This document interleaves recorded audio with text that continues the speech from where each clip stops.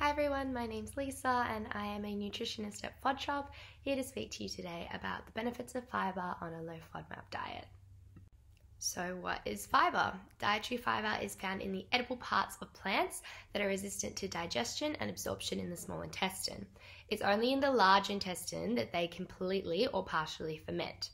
So fibre in general will reduce risk of stroke, coronary heart disease, diabetes, obesity, hypertension, and certain gastrointestinal disorders.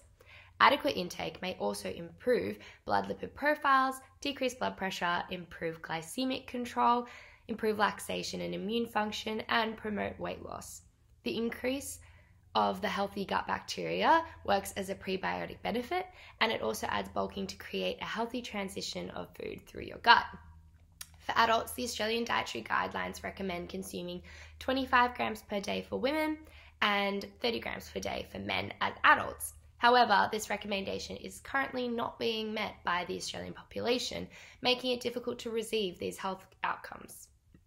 So on this slide, we have the different types of fibre. Insoluble fibre is indigestible, and it's a carbohydrate that cannot be dissolved in water, and it will add bulk to your stools and make them easier to pass.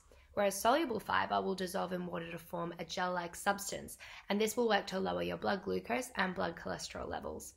On the other hand, we have prebiotic fibres, which is a type of fibre, and this feeds the good bacteria to multiply and grow in the large intestine and pass through the gastrointestinal tract undigested. This can help with digestive issues, boost the immune system, prevent certain diseases, and improve your metabolic health. Examples of these are fructans and galacto-oligosaccharides, which include chicory root, Jerusalem artichoke, asparagus, bananas, leeks, onion, and garlic. But these are all high in FODMAPs. So unfortunately for people with IBS, we need to be more careful when choosing prebiotic fibres, as all of these wonderful, healthy prebiotic fibres are actually high FODMAP, which can make them really problematic. So here are some examples of different food sources of soluble and insoluble fibres. So soluble fibres, we've got peas, apples, citrus fruits like grapefruit, oats, barley, and carrots, whereas insoluble fibres include whole wheat flour, berries, green beans, nuts like cashews, and pistachios. Then you've also got like some beans like kidney beans and lentils, and some potatoes. So you may notice that some of these foods are also high in FODMAPs, like the ones I mentioned previously. So FODMAPs are short-chain carbohydrates that are poorly absorbed in the gut. The acronym stands for fermentable oligosaccharides, disaccharides, monosaccharides, and polyols. Fermentable stands for the process in which the gut bacteria ferment undigested carbohydrates to produce gas. Oligosaccharides are the fructans and GOS found in onion, garlic, wheat, and legumes. So disaccharides are the lactose found in dairy products like cow's milk, dairy yogurts, and soft cheeses. And then monosaccharides are the fructose found in honey and some fruits and vegetables. Finally, you've got the polyols, and these are sorbitol and mannitol, including some fruits, vegetables, and artificial sweeteners. People following a low FODMAP diet to reduce IBS symptoms usually have difficulties with consuming dietary fibre, because many of the foods above are rich in fibre, but intake is limited when following a low FODMAP diet. As FODMAPs are a type of fibre, reducing these will minimise IBS symptoms of cramping, bloating, constipation, diarrhea, and flatulence. So there are various randomised control trials that have proven 50 to 80% of people with IBS symptoms actually experience relief from following a low FODMAP diet. However, we now understand the importance of fibre in the diet. So it is vital to implement the fibre into your diet with an accredited practicing dietitian to make sure you're not starving yourself of essential nutrients and also fibre that will keep your gut healthy in the long term. So here we've got a comprehensive list of different fibres with low and high FODMAPs. As you may notice, many appear to be low FODMAP. However, it should be noted that they may still cause bloating in some people as they are really readily fermented in the gut. So some examples of these fibres for resistant starch, they include cooked and cooled potatoes and pasta and green banana flour. Fructans, we've got onion, garlic, the usual, Guar gum is a thickening agent and a prebiotic. In this case, we also sometimes have partially hydrolyzed guar gum, which is more effective in alleviating your IBS symptoms, and I will be speaking about this later.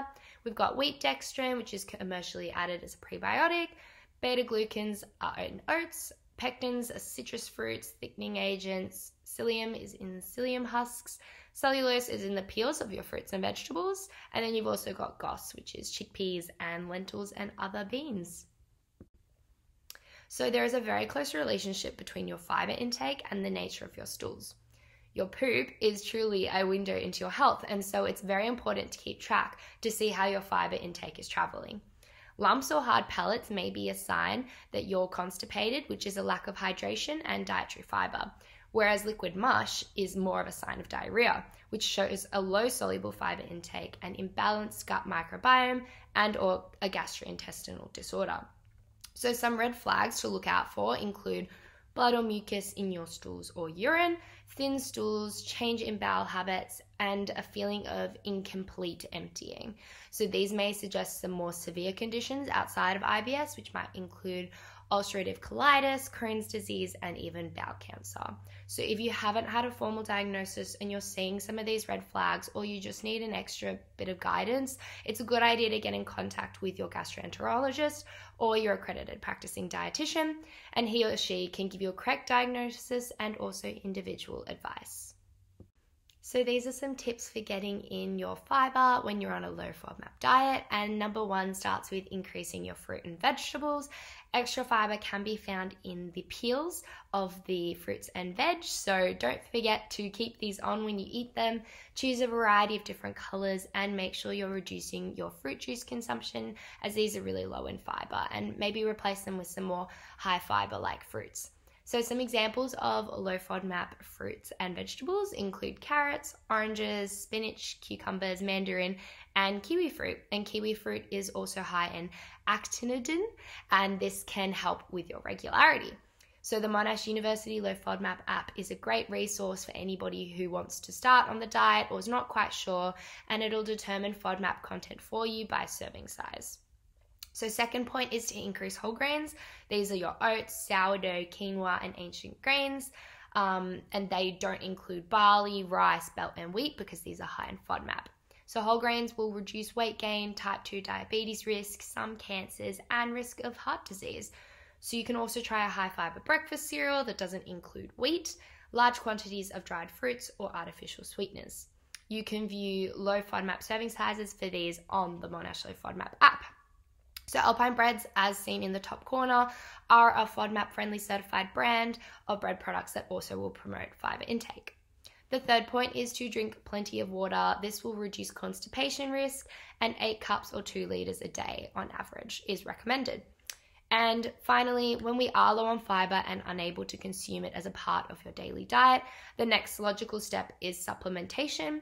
However, the problem is many commercially available prebiotic fiber supplements contain inulin and wheat dextrin, which are quickly fermented in the gut, and this can cause bloating and gas. So therefore, a low FODMAP dietary fiber supplement is recommended, and you can try something like regular gel or sun fiber, but always contact your accredited practicing dietitian before choosing a supplement that's right for you.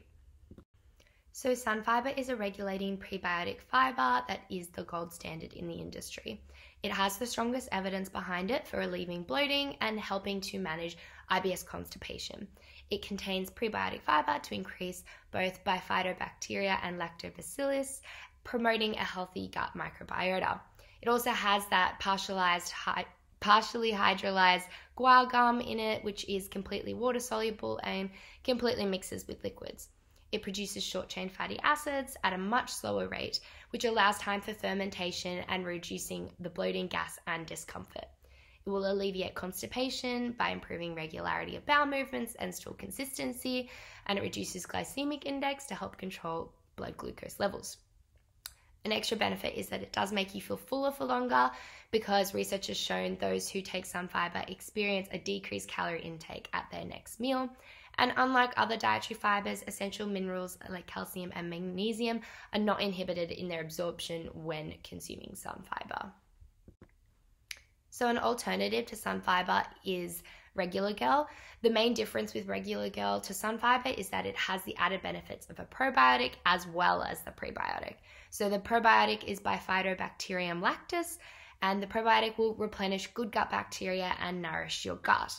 So regular gel is currently the only fiber supplement in the market to provide both the probiotic and the prebiotic in a single blend, and it's not clinically proven as a blend, but the sun fiber in it is scientifically proven for its prebiotic benefit. So regular gel therefore promotes the growth of helpful bacteria and decreases harmful bacteria to alleviate symptoms of constipation and diarrhea. If you're unsure which product is best, it's best to consult your accredited practicing dietitian to see which is best for you. Regular gel will also promote the absorption of minerals like calcium and iron, and it also has that satiety effect to keep you fuller for longer. So these are some other dietary fiber supplements available on the market. K-fiber is an example. It's made from sugarcane and refined to remove the sucrose whilst providing your prebiotic benefit. It supports gut health, maintains digestive regularity, and promotes a diverse microbiome. It has a tick of approval from Monash Low FODMAP and has 10 years of scientific research behind it to support its claims.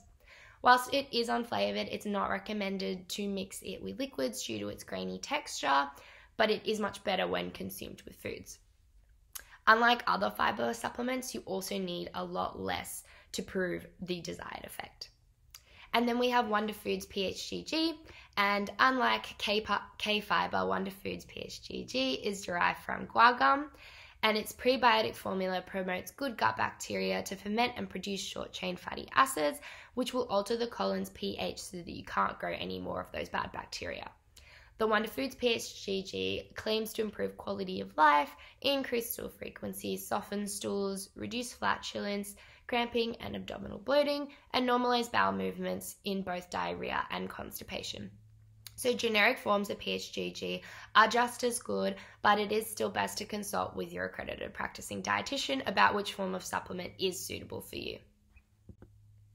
So thank you very much for listening. If you have any further questions about dietary fiber, following a low FODMAP diet, or about different supplements, feel free to get in contact with us at operations@fodshopper.com.au or leave your queries in the comments below.